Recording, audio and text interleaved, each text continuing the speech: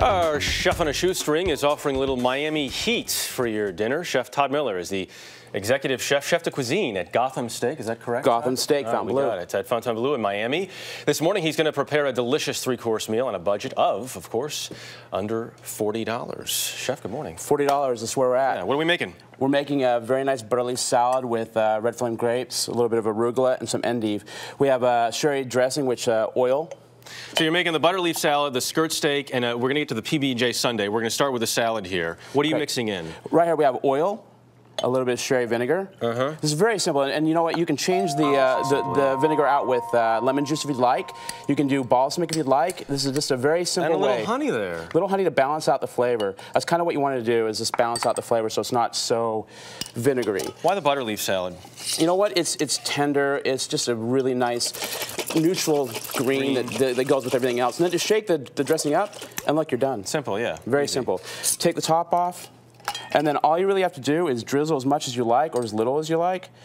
We want a lot. It's honey. It's yeah. good stuff. By the way, you have blue cheese in there just in case somebody wants to be a little healthier. Anything else yeah. you can do? You can, well, yes, absolutely. I have the blue cheese. You want to roll it. Just chuck that whole thing in. Put it in the freezer. Yeah. And then basically all we do is put it in the freezer, and then we can microplane it so you can just use a little bit if you want. So it's very easy. So you give it the flavor, but it's not the huge Yeah, cheese. it's very, very simple. That's the salad itself, a little bit of pepper, and then you're ready to go. I'm gonna very try simple. This guy while you're moving on here. We got the steak. Tell me about it. Okay, we have skirt steak. Yeah. It's a great steak to use. It's inexpensive, highly marbled. It is a little cheaper, yeah, right? Yeah, and you know what? If you really look at it, this is like one huge piece of meat, and you know that can go for 4 people easily.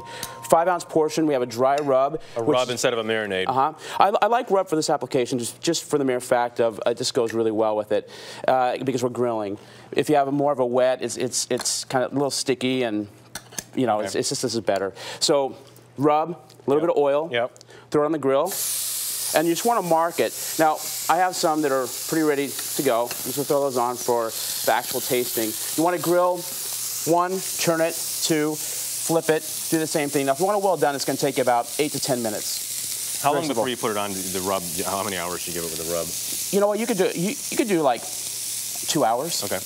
Okay, now the pimenton, it's a little bit spicy, so be careful of the smoke. You don't want it too high, or it's going to smoke to go all over the place, and you're going to kind of make your friends go outside. You want them to stay in. Smoke out the studio here. Yeah. So you want them to stay in and watch. Now, this is going to be simply grilled, and it's going to be served with fresh corn, celery, relish. That looks very fresh. Yeah. It is, and it's with semi-dried tomatoes. It's absolutely delicious. Now, one thing, whenever you go to the store, make sure the fennel, you save the tops, the celery, you save the insides. The reason being is you want to pick the herbs from the inside. So we have celery leaves here, we have fennel tops here, and then I have basil that I use in there. I use the smaller leaves on the basil in here. And that's all mixed in That's all mixed into there. So basically, what's in there is there. Can I try some of this? Absolutely. Help yourself. Okay. That's nice. It's very simple, but it's delicious. Very fresh. Yeah. Great All right, stuff. so to make it, now you can make this family style or you can do individual. Right. This can be made ahead of time, 2 hours, 3 hours ahead of time. The tomatoes can be done simply same time. Right. So when your friends come over, you can be entertaining them instead of doing this. Just lay down the relish very simply. Yep. Now, let's get through the steak here because I want to make sure we leave time for the PB&J here. Put the steak down very simply. Take some of the tomatoes, and I can speed this up just as quick as we want. Yeah. I mean, I'm gonna eat it regardless. So don't worry about dressing it up real nice. All right, a little bit of fresh herbs over the top, a little bit more relish, and then I like to do for the last minute a little bit of fresh lime zest for you know the popability of the dish. That's done. Nice. Now. Yes. No. Okay. This is something that's like dear to my heart. Where'd you get the idea for a PB&J sundae? You know.